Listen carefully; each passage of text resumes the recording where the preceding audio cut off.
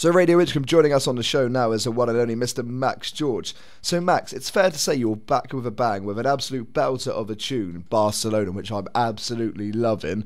It must be so good to be back doing what you love. Oh, well, first of all, thanks for saying that. It feels great, yeah.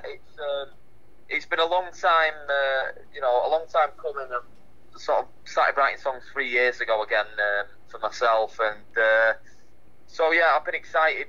I've been excited the last couple of years getting everything ready, and yeah, I mean, it feels great. And I mean, I remember hearing the song on Spotify thinking, who's this? And when I saw it was you, I was chuffed because obviously you're back doing what you love. You've gone from being part of one of the biggest bands, being The Wanted, to now releasing your own music. So are you getting a lot of input in what actually goes out? Yeah. Well, I think because I've released this through my own label. Wow. So this is all, I'm sort of, I make my own decisions a lot now, which obviously what comes with that is a little bit more pressure. But, I went back to basics. I went and wrote with Steve Mack, who I'd worked with before 10 years ago, and he knows my sound, and it just works. And hopefully, I've still got a lot to learn because I am making a lot of the decisions myself now. But I think it's all a learning curve, and hopefully I'll get a lot of the decisions right. So were you ever nervous about putting the solo music out there? Were you just kind of buzzing to be back making music for the fans?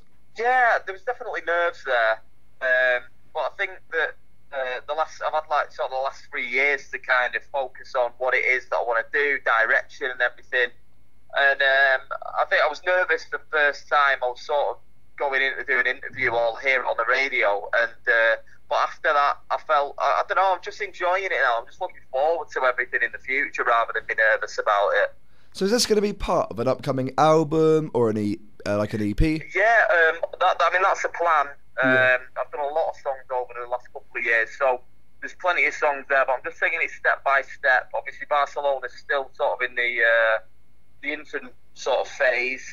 It's got a long way to go yet, but yeah, the plan is to get an album out probably starting next year.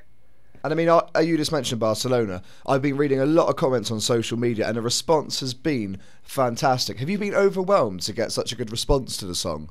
Yeah, the reaction's been amazing. I didn't expect it to be, as sort of lively as it has been because I've been away for a while. But everyone's been so supportive, and I can't thank people enough.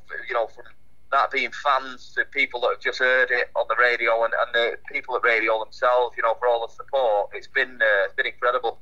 And you mentioned earlier, obviously, about your own label. So you're going to be signing other artists? Are you going to be working with them? What's the plan with the label? Yeah, so the plan is eventually is to bring in other artists and try and help them out, because I know from experience it's really difficult to get a deal with a major label, and it can take years and years. And hopefully with my company we can give them that platform to really give them a push, and then maybe after that they can get signed by a major.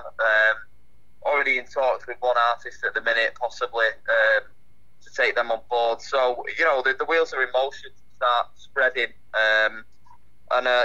Again, it's just something else that I'm looking forward to, and it's something that my heart's in, because I kind of know the ups and downs of trying to get signed, and hopefully I can help out.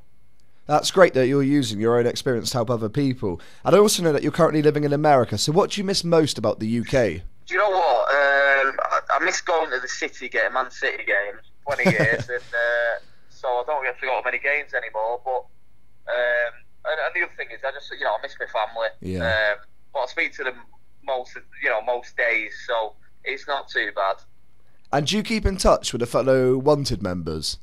Yeah, I speak to Tom and Jay pretty much every week. We've always stayed really close. The other two I haven't really spoken to too much, but they're off doing their own thing. So I'm sure everyone's good. Well, Max, I've got to say, it's so good to see you back doing what you love, and what a comeback you've made. I think the single is going to go from strength to strength, and I'm looking forward to the upcoming album and the rest that goes with it. Oh, thanks very much. I'm really passionate about it. It's what I love doing, and I obviously feel really fortunate that I'm in the position that I'm in, and from what I did when I was in the Wanted. I just hope that I can keep producing stuff You know, like I did back then, and hopefully even better than that. And I'm really glad you like this song, because that was one of the nerve-wracking bits about it, was picking which one was going to come first. But Yeah. I just felt that this one was right, and it was right for the time of year as well. Well, we're going to play the single on the show for you now, and I wish you the best of luck with all the upcoming projects as well.